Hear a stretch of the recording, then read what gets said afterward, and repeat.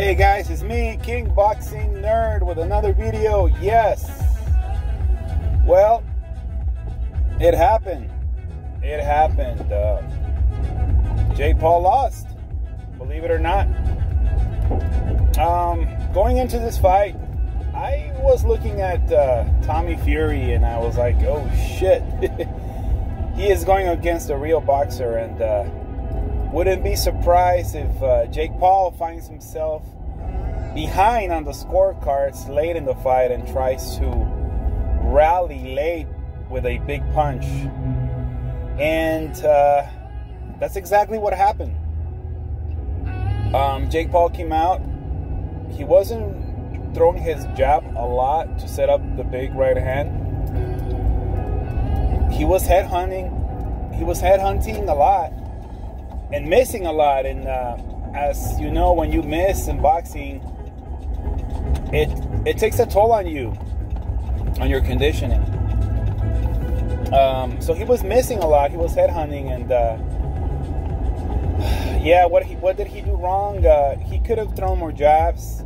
He could have gone more to the body, because when you go to the body, it's easier to find your target. You miss, there's less chances of missing. And when you hit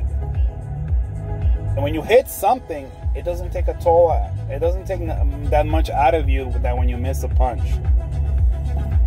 He looked winded. He looked gassed out early in the fight, Jake Paul. So he has to do a better job with a strength and conditioning coach for the rematch, because apparently there's going to be a rematch, and there should be a rematch. I mean, it was a great fight. It was a very even fight. Could have gone either way. Not surprised that they gave it to Tommy Fury. I saw it a draw, and but yeah. I mean, that's what Jake has to do next fight. Just if he doesn't want to get rid of his coach, just bring in another coach, a second opinion, a strength and conditioning coach. Memo Heredia, he's really good. Colombian, he's really good. He's worked with top-level boxers, and I'm sure he can do wonders. I mean, it's not just the bulking up in the fight muscles, it's the conditioning in boxing that goes a long way. So if Jake works on conditioning and throws more body shots and remembers to throw a jab first in order to set up his big right hand or over right hand, kind of like Triple G does, then he will definitely win the second fight. I'm sure he'll win the second fight. He will prepare better, and it'll set up a third rubber match, a trilogy. But yeah, he'll be back. He'll bounce back. Good fight. And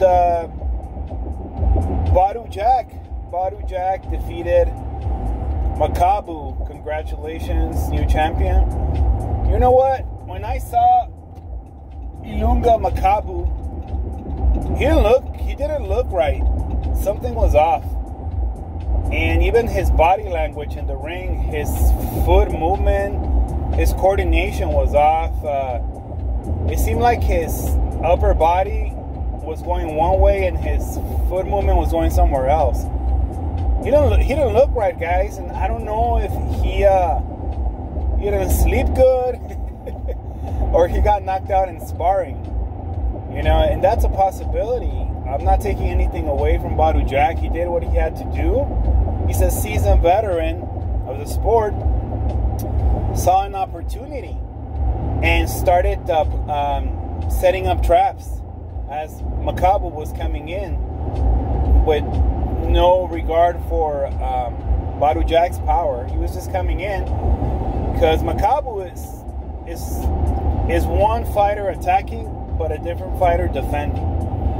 And he can punch hard. He can get the job done with one punch, and that's what he was betting on. But he had no defense. It was awful. He was getting hit with everything, and And Badu Jack is a seasoned vet. He saw an opportunity and capitalized. But yeah, and that brings another topic, sparring.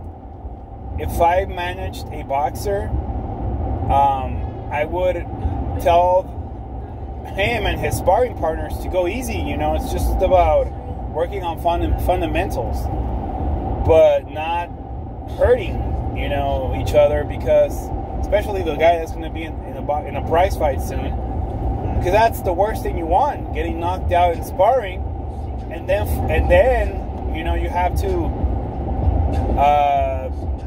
have a prize fight soon, and how do we know that you didn't have a concussion in sparring?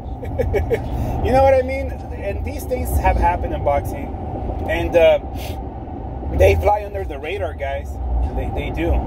So they shouldn't, for the good of the boxer's health. But I'm not saying this was the case in this fight. I just think something was off with Makabu. He didn't look right. But it doesn't matter. What's done is done. Badu Jack won, and Tommy Fury won. Congratulations to both guys. And yeah, I mean, it would be nice to see a rematch.